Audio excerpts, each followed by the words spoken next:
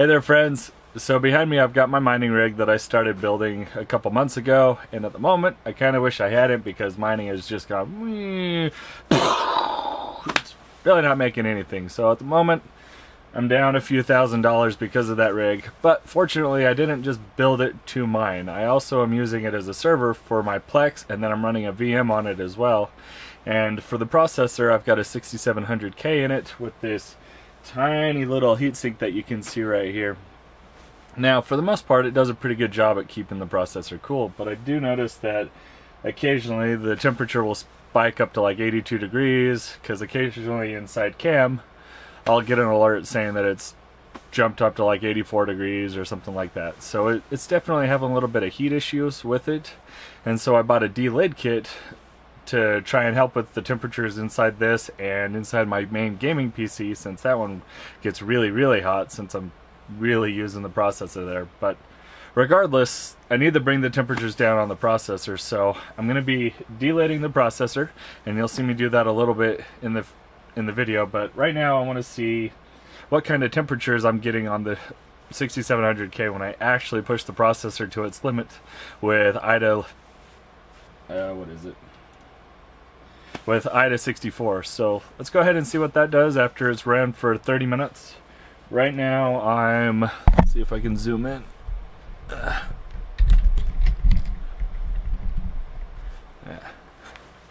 Okay, right now I'm pulling about 35 degrees with a 10% workload.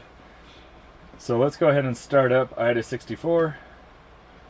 And already it's jumped up to like 70, 77 degrees. 72, 75. Okay, so it's only been about 2 or 3 minutes, but it's already pushing degrees, or it's already pushing like 90, 91 degrees.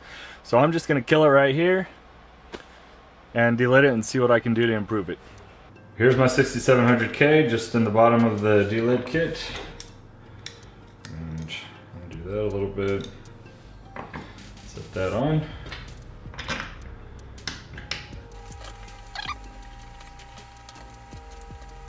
I gotta admit guys, I'm nervous. Here goes nothing except for my warranty and maybe my 6700K. Oh, it's getting tight. Oh god. There it goes. There it goes. I'm just slowly tightening it. Don't want it to go too fast.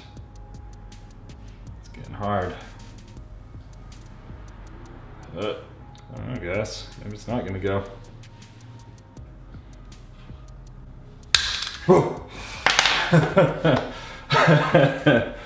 Heart attack.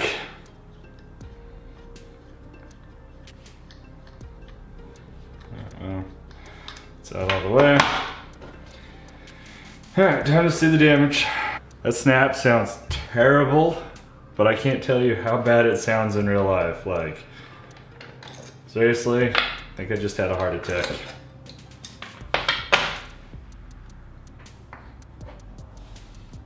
Alright, now I'm just going to get this cleaned off and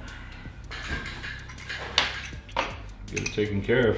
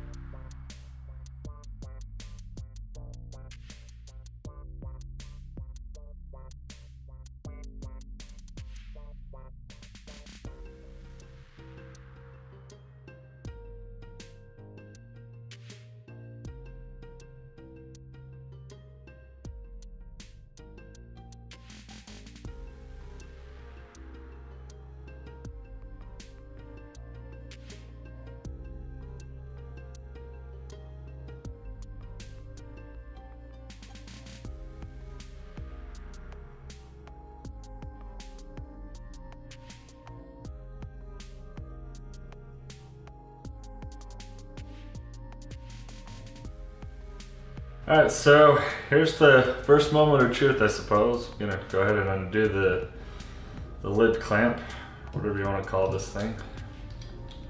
I really hope I didn't mess up my $300 processor. That would really suck. It's worth the risk, but I really hope I didn't.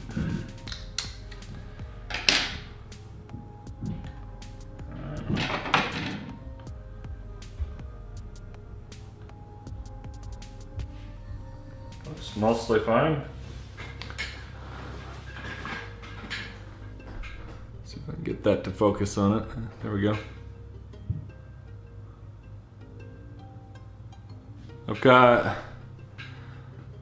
don't know if you can, how well you can see it, but there's a little bit of the black silicone rubber kind of coming out the sides from the processor, but I don't think that'll matter too much.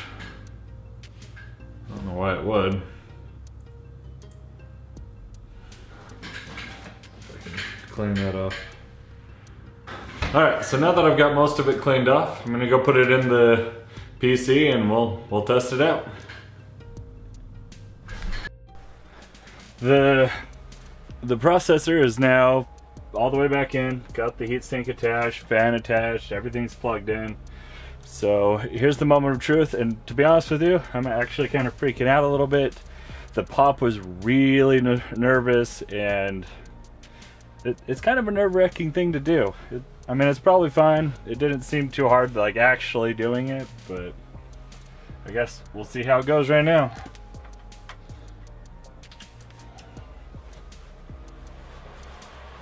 Alright, turns on. No idea if it's posted yet. Seems to have. Yeah.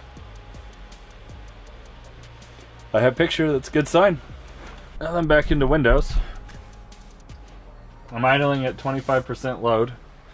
Or 25% or 25 degrees with, you know, no load. Running at 4 gigahertz. So let's go ahead and start up IDA. Okay, so starting it.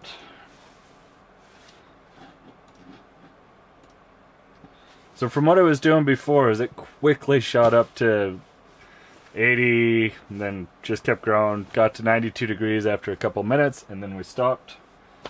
And I mean, it hasn't been long, but it's only at 55 degrees. Only 55 degrees.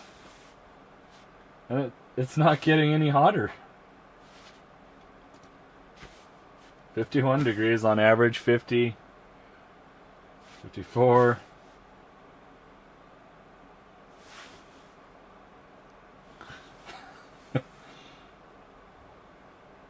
Guys, that is nuts. That is a huge temperature difference with not a very good cooler. I mean, it's alright.